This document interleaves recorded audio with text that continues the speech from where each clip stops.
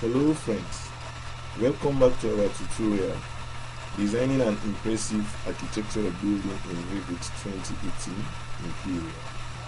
In this tutorial we're going to create a family for our project. To create a family, go to the family section and click the new button. This brings the new family select template dialog box. If you are not in this folder, for example, if you see a folder like this one, double click the English I and select the baluster post template and click open.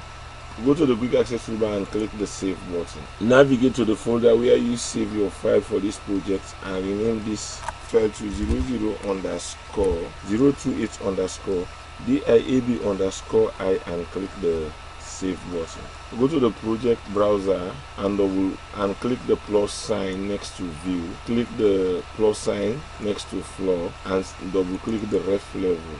Click the zoom extend command. Hover your mouse cursor into the midpoint of these two reference plane and scroll the mouse wheel forward to zoom in. Right click the reference plane and create similar. Go to the draw panel and select the pick line button.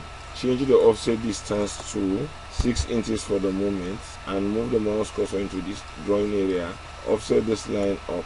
Zoom out to see the new offset object. Offset this reference plane down and offset the vertical reference plane to the left and offset it to the right. Click the modify button.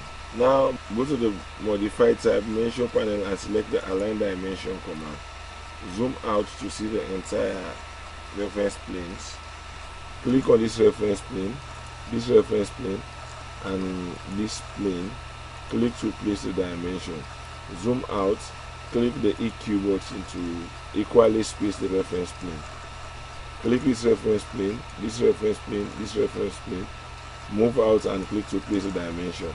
Click the EQ button. Reference this plane to this plane. Move down and place the dimension. Reference this plane to this plane. Move and place the dimension. Click the modify button. Select this dimension and click the create parameter command. Name this parameter to width and in the group parameter click the down arrow and select dimension.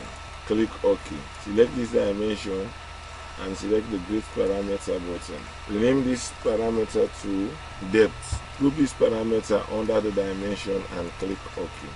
Go to the grid tab and select the extrude command. In the draw panel, click the rectangle option.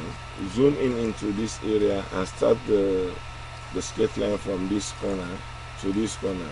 Click all the 4 padlock to constrain this sketch line into the reference plane. Click the green check mark. Go to the quick access toolbar and click the default 3D view to see the result. Zoom out.